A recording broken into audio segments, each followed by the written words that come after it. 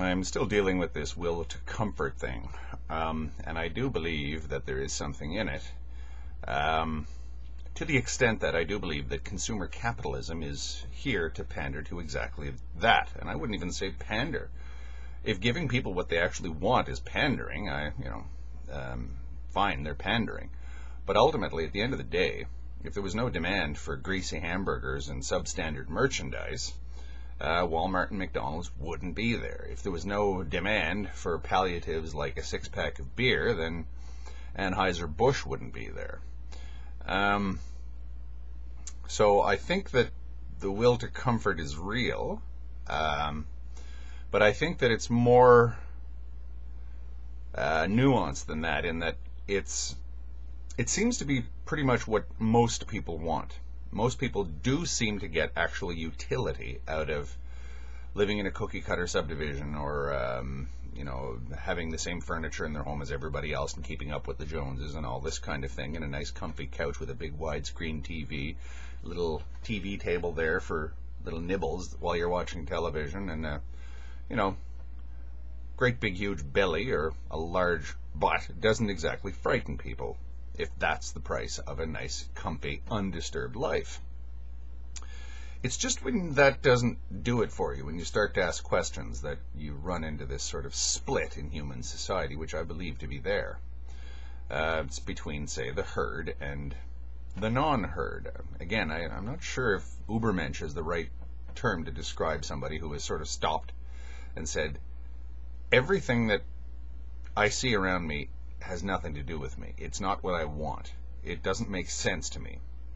I actually think about things. When people, troop off to church every Sunday, all they want is for the preacher or the priest or whoever to tell them that everything is well with the world and you can stop worrying. You get a little injection of optimistic corpuscles every week, and that's fine into your bloodstream. You're happy.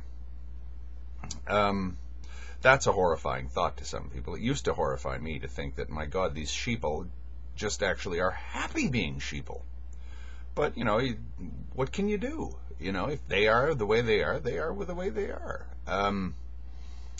And, a chocolate bar is enough for them. Well, why should I demand that they analyze, or that they're eating that chocolate bar, and tell me exactly why this actually makes a difference to them in their life, the quality of their life?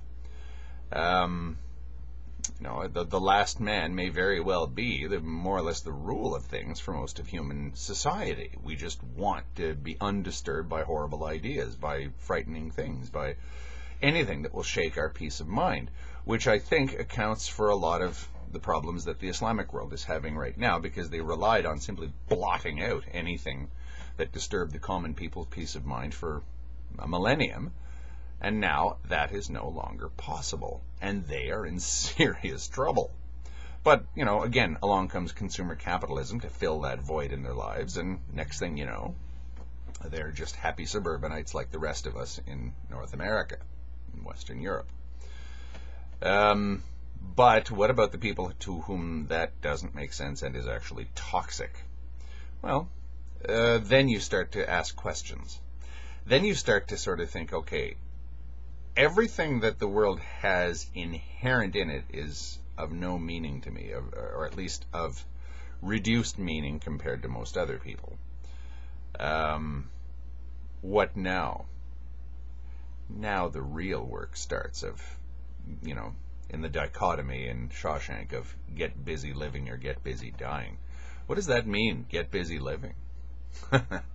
And it's a stark choice, isn't it? And I would say that people who sort of don't actually face that choice and sort of make that choice are sort of, I don't know, in some sort of undead kind of state where they haven't made up their minds to live and they can't bring themselves to die.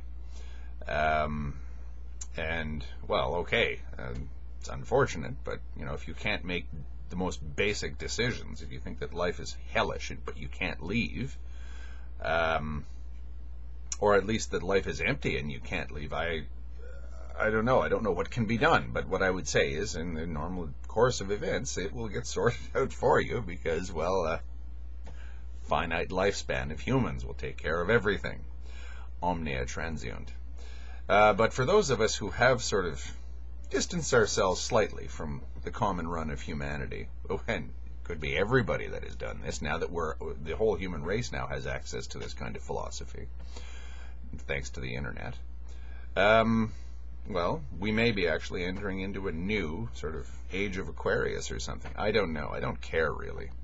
It'll probably just turn out to be just more or less the old things in a new wrapper. But what do future ages provide or offer or hold, possibly, for those of us who are determined to make something out of being here?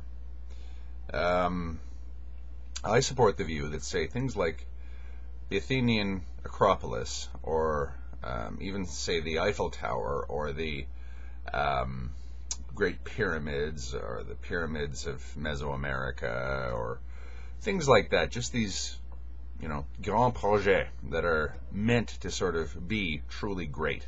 They're designed for this. Is there to fill in that void, I guess. Just big things to sort of say, we were here. Or big things for us to behold once we complete them and we say, wow, we did this. We actually mean something in the cosmos. And I think that that's kind of the message that I see behind things like the Parthenon or the pyramids of Giza, or even, say, the Great Wall of China or something like that.